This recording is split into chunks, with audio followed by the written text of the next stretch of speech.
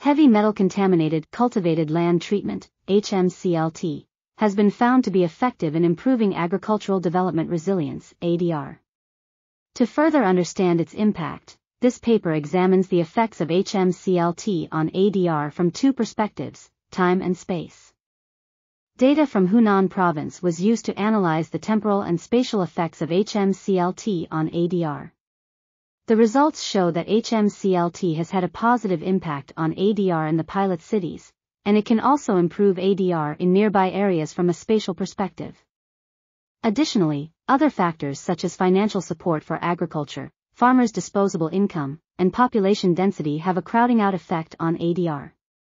Therefore, while the government continues to promote the policy design and improvement of HMCLT, increasing the disposable income of farmers, narrowing regional differences in government financial support and human capital, and promoting regional interactions are necessary to further enhance ADR.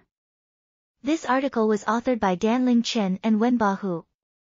We are RTCLTV, links in the description below.